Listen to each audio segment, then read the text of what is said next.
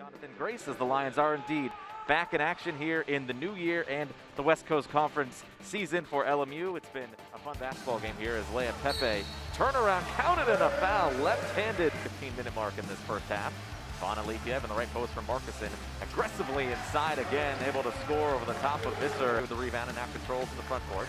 Dancing near the free throw line, down the lane, runner off the glass on the offensive end. Eli Scott, straight away three ball all alone, Travian! Yeah, the scores from the aforementioned Coonan goes right at him, left hand baby hook across the lane is good. This team had adopted a motto of win the weight.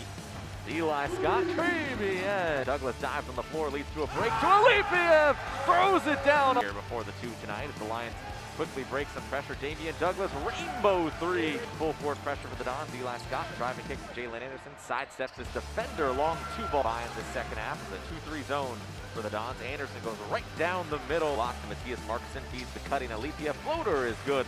Interesting to see USF brought the dancing shoes tonight. It's the third or fourth time they've been caught traveling.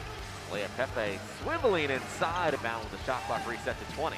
Tosses it into Scott in the middle lane, muscles it up. No, tipped up and in by Damian Douglas. They've drawn up at the stoppage. Quintana got it to Douglas, blocked initially, but follows the Pepe.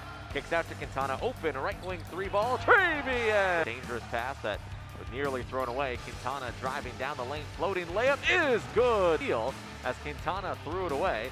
Reevney going up for it, he lost it, and the Lions win 68-60 in a hard-fought basketball game. We try to just go inside. We have guys with great strength on our team, and we try to just play that to our advantage this game. I mean, league's a whole different ball game. You just have to be focused the entire game, you know? There's no slip-ups, because usually in this league, spots 4 through 10 are one game apart. You can't really have a slip-up game.